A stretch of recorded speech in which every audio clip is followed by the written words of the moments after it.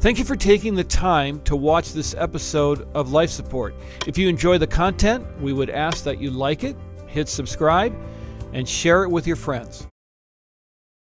Hey, it's so good to have you on Life Support. What we do on this program is we talk about how Christ intervenes in our lives during difficult times. We talk about how He redeems trauma, and I hope it encourages you today.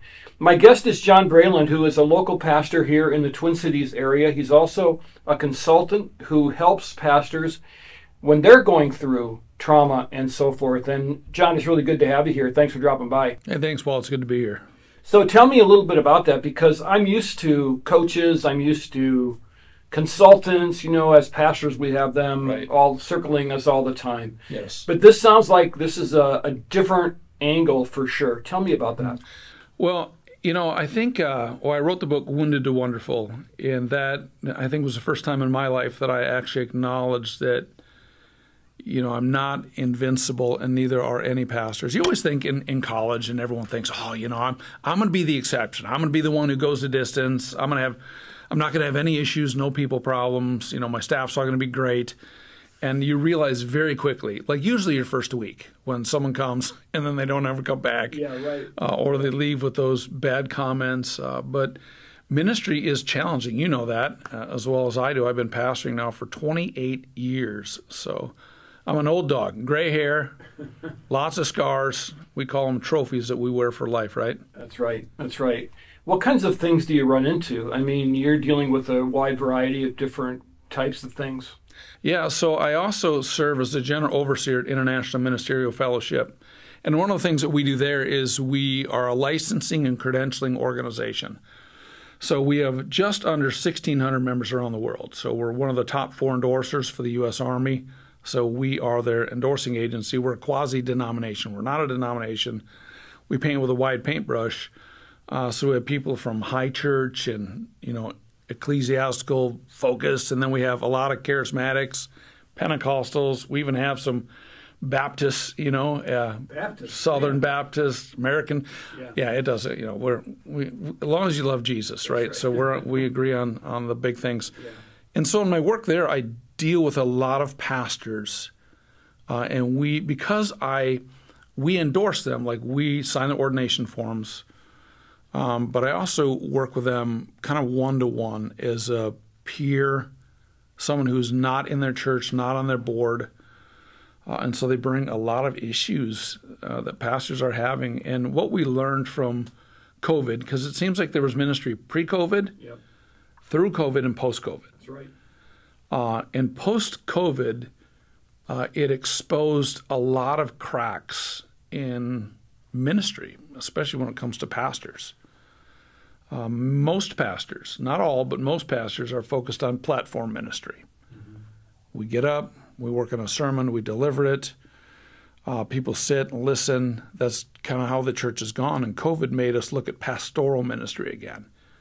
So it's how we minister to one another and how we shepherd our congregation. But also during that time, it was the great reshuffle in churches. Yeah. Many churches aren't even back to normal, especially minority churches. They're still 30, 40% down. You get inner city churches, 30, 40, 50% down. And that's been very hard on pastors.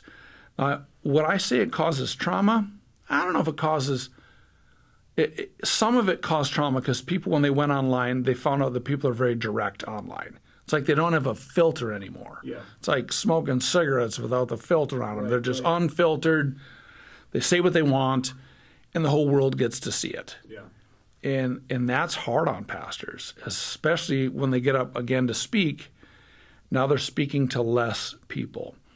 And one of the lessons that we learn is that oftentimes pastors are depressed and mourning the fact that their church doesn't look the same. Mm-hmm. And this still lingers, even after COVID. Mm-hmm. They're still looking out, and even people they didn't like, now they miss.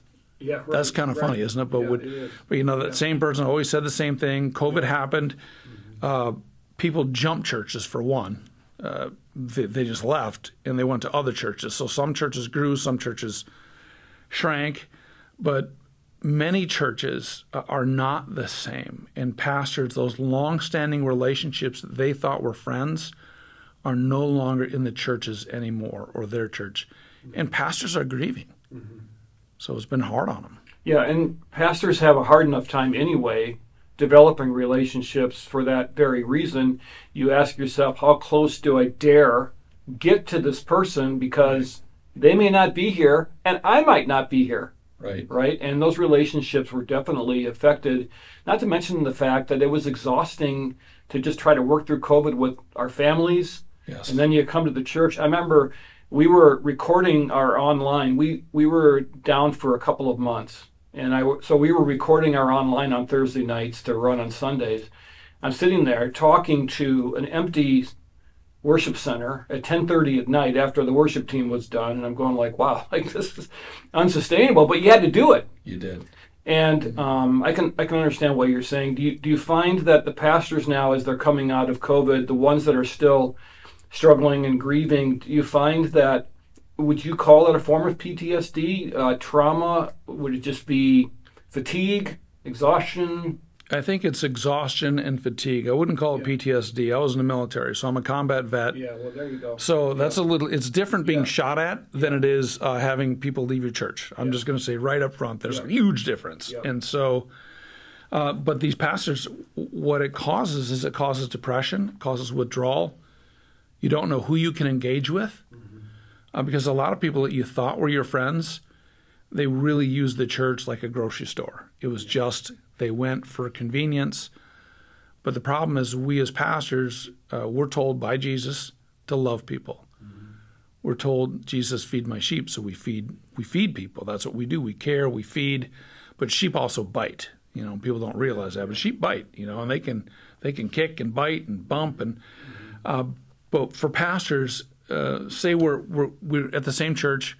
You're one of my leaders, which is, most churches lost about 30% of their leaders left with COVID. So they just left. They're gone. And trying to find volunteers again is, that whole process had to restart again, especially for long-standing people. But we're friends. We talk. All of a sudden, you go to a different church. We don't talk anymore. And for pastors, we thought you were our friend. Especially in smaller churches, you think you just move your whole family. I'm fortunate. I have a staff. I have a wonderful staff, so I always have people to talk to. But you go to some of these smaller churches, and some of the pastors I'm talking to, they move their family to the middle of nowhere, in a town that they're not familiar with.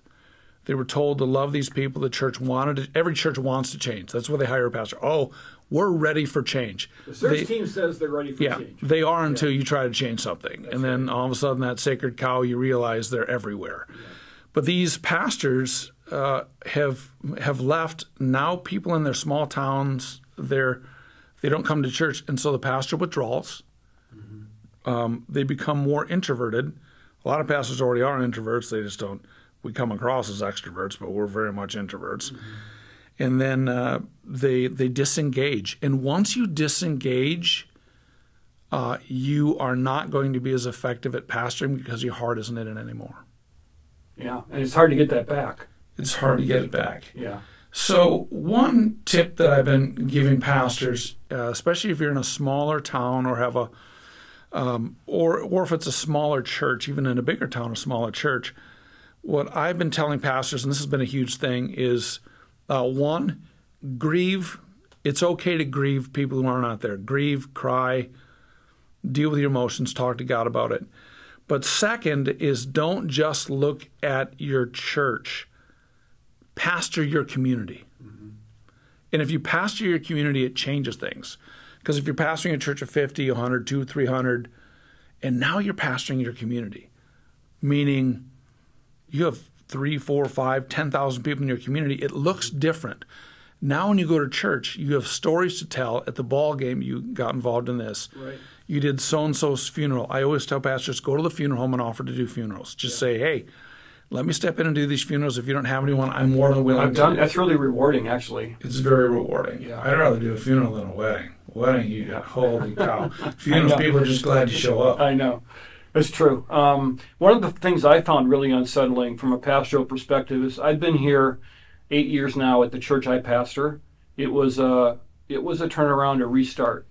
And I have come to know over all these years the patterns, the life cycle of a church. So you kind of know, like, if I can, 2 or 3 years of this, then this happens, and then that happens, and then you kind of, well, COVID totally turned everything upside down. So here I am.